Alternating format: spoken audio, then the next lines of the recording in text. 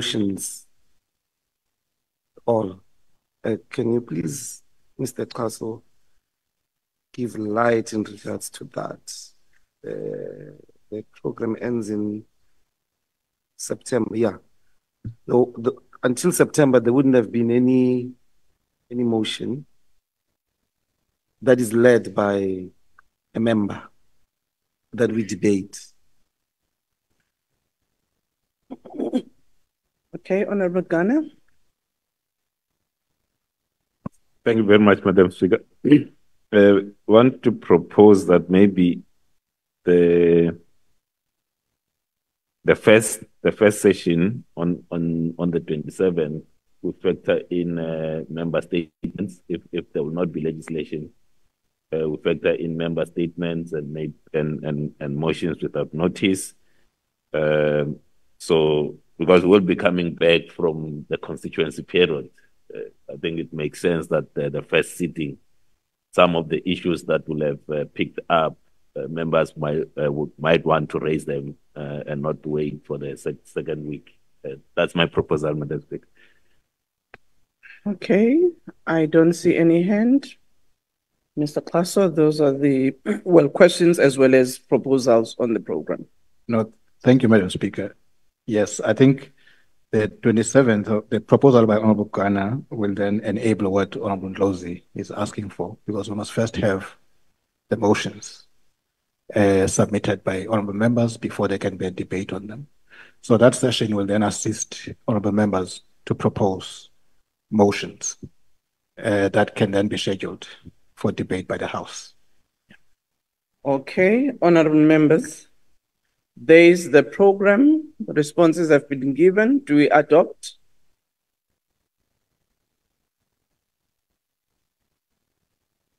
I don't know what the hand means. Agreed? I move for the adoption. Okay. Any seconder? Seconded by Honorable Sole. Honorable members, while we appreciate that today may be the last day, I will just request that members of the Joint Standing Committee be on standby between today and the 29th. We will try and see if we can have a virtual meeting. The Joint Rules Committee, rather. That meeting is important so that we can set up the structures that are of a joint committee nature. So we will do that though by, virtual. I'm saying this because Mr. Klaso said today is the last day. So while physically it may be the last day here, but actually our constituency period starts on the 29th. So between that, I was just asking members to be ready that we can convene an online meeting on the joint rules so that we deal with the constitution of those committees. Honorable Ndlozi? No, thanks, Speaker. The final matter of concern is acceleration. On the Rules Committee's resolution to establish the portfolio committee on the presidency. I want to impress on the Speaker to fast track that process. The Honorable Mamfundisi is dragging. There is no Mamfundisi. No, Speaker, I don't think you are aware. Can we get the report on interpretation services? Madam Speaker, I will give that report. We've circulated, well, it's going to be on the screen, but we'll circulate the presentation as well. We first wish to state, perhaps the obvious, that we render interpreting services in 12 official languages. And therefore we are compliant with the Constitution to that extent. And that we have a language services, which was established in 2004, which has 3 units: interpreting, translations, and reporting. So what we have when we are sitting, it's the interpreting service, reporting is a Hansard service, and of course the translations. And we do interpret when we go to taking parliament to the people, sectoral parliaments, and of course in the plenaries. And for committees, we do it on request. So when there's a request, we make that service available. The next slide. So when there is a need, for instance, for Khoi, Nama, and San languages, we outsource that service so that we can make the service available. But it's a special arrangement that would be made. We also want to indicate that there's been a greater demand for interpreting services in the recent past or in recent years. And we always provide at least 2 interpreters per language, per session. And that is our minimum requirement. Currently, in terms of capacity, we have 27 language practitioners. This excludes your seniors, and 26 reporters in the reporting unit, and 30 in the translations unit. So you have 83. So the next table indicates the vacancies that we have, but also what we are doing about the vacancies. Honorable members may note that under Isindebele, there is a field positions 0 there, but we do. Yeah, I think the point that I've just made, that interpreting services were provided in all venues in the mini plenaries. At least 1 interpreter per language was provided in each session. And we also, as indicated, outsource the service. The Secretary to Parliament may wish to say something on the issue. Thank you. Let's allow the Secretary to add, and then I'll open it up. No, thank you very much, Madam Speaker. Good morning to honorable members. Indeed, we are prioritizing the areas where we have vacancies, and that matter will be updated to the programming committee as soon as we have a substantive update as to when will we be gradually filling those. But it is a matter that is receiving utmost attention to be expedited. Thanks. Thank you. Thank you. Honorable Nkwankwa. Mandiqale ngesiXhosa nasenitoli ke kwalapha. Speaker. Fanele ube khona. Speaker, the issue for me is firstly ndifuna ubuza iHansard lena. Isekhona because in the past you used to be sent a record of your speech to correct, to check whether you'd been recorded accurately. Since the Parliament I've never received any speech summary. Says nobody corner now on record or what.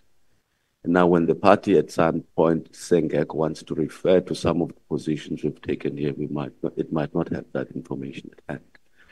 The other issue for me is there some kind of quality assurance the Parliament ends when it outsources the service? Because sometimes you listen to that interpretation. Ayihlangani nale nto ithethwa sispeaker on the podium. Uphela usiba lost. Ubona abantu who understand the language, especially when it's translated to vernacular. Ubona ukuthi abanye baya understand, but when are you actually lost after having listened to the interpretation services? And also, I want to understand when it comes to, remember we spoke, what is the purpose of the language services unit here if the papers of Parliament cannot be translated to different languages? What do they sit and do? Because often in the past, what we saw were other papers and other documents that were only purely in English and Afrikaans, as if those are the only languages we speak here. And thank you. Okay. Thank you very much. Sithole.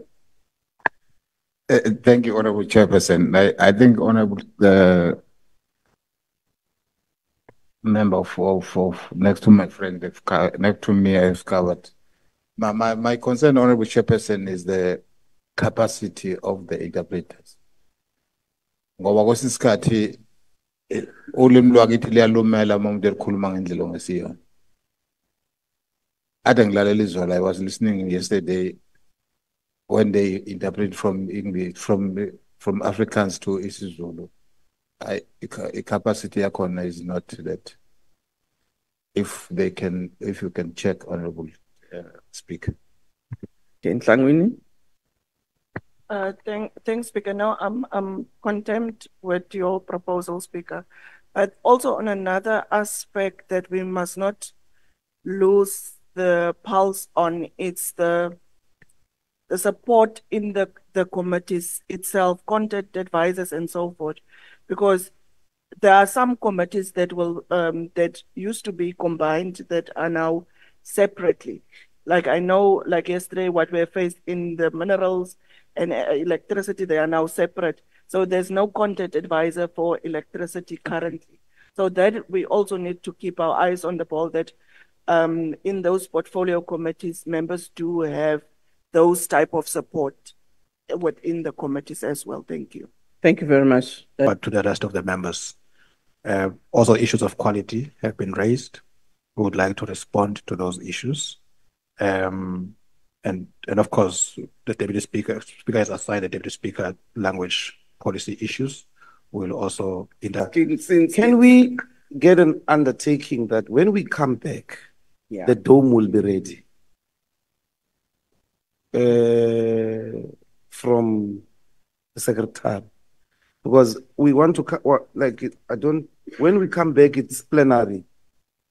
So it must be ready, the dome, even with that thing to vote, so that it must replicate Parliament as much as possible. There is no question about the going the dome option. There's no one who's doubting that. And we all have agreed in that. The issue that we're raising was that when we come back from recess, it must be in place, and then it must have all the Parliament functions, and the setup must be appears like a Parliament. That let's stop the City Hall, let's stop City ICC, let's stop all these other temporary arrangements. Let's have something which will be much more solid. I will give you a full go-ahead in terms of that. It's even much more convenient that the dome is owned by the state. So it's not going to be hired for a longer period. So let's just make sure that by the time we come back from recess, it's fully established. That is the point that we're raising. That is why we're saying that we had wanted to raise it in the program discussion. So that is the emphasis that we're putting that. So that we fully agree on the dome option. So let's proceed accordingly.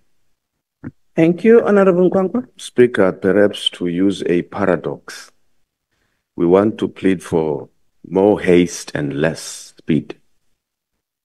Why am I saying that? Is that in the meeting we held yesterday, we said we're still going to go back and do a comparative cost analysis. Does it mean we're opposed to the dome? It means it must make financial sense for Parliament to do so. Because once the decision, it doesn't stop, that submission doesn't stop the processes which are currently underway, the consultation you have done. But remember, there's a context as well to the debate, Speaker, to this issue, simply because you raised it in your debate as well. Some of the initiatives that Parliament is undertaking to address the issue of office space, accommodation, and all of these issues. But we have to have this comparative analysis so that we know all the hidden costs. Land of gain. It must be partitioned. All of those things must happen. How much is that going to cost? The cost might not, Parliament might not necessarily be the cost center for some of the expenses that the taxpayer is going to incur. It might be defense, as you said, but those are costs to the taxpayer nonetheless. And in the meeting we had yesterday with, when we're concluding it, there was a commitment that such a discussion, even if it happens virtually, to make sure that by the time we come back, there's certainty about the way forward. If it's the dome, it's fine. If it makes financial sense, it's fine. But everyone must be brought on board, because it's a decision that as this collective, we're going to have to go and defend outside once we've taken it. Once we choose an option, because now if you have a marquee speaker as well, it becomes another option. And we don't even know how much it costs Parliament to actually put that marquee there.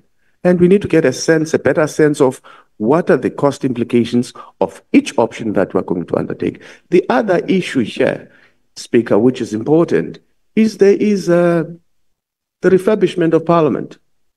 I hear that there was a presentation given by the Secretary to Parliament and other people. I was not part of that meeting because communication was sent to a wrong email address. That's fine. But the deadlines now seem to have changed from the initial deadlines which were given to us in the 6th Parliament. And we need to interrogate that and ask questions to DBSA as well.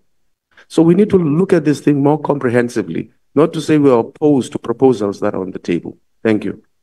For the report that we were sent, I read that report with committee meeting rooms, a gallery, that we wanted a 700-seat gallery that could only provide a 350-seat gallery. And then you've said now it's just going to be just this basic format of Parliament, like the ICC, like the Cape Town City Hall, like the Marquee.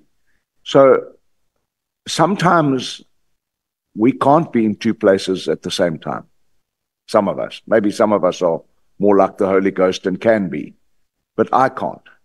So when I missed that meeting yesterday, I wanted the opportunity to raise this issue here today, that we make informed decisions. And the only properly informed decision I can make is when I see two options that are costed in front of my eyes. And until I see two options or three options that are costed in front of my eyes, I cannot make an informed decision. And I'm here to make informed decisions, not just... Welcome to LT Celeb Times. That's it for now, guys, and thank you so much for watching this video. And please tell us what you think about this on the comment section below. And please don't forget to like this video and subscribe to our channel for more.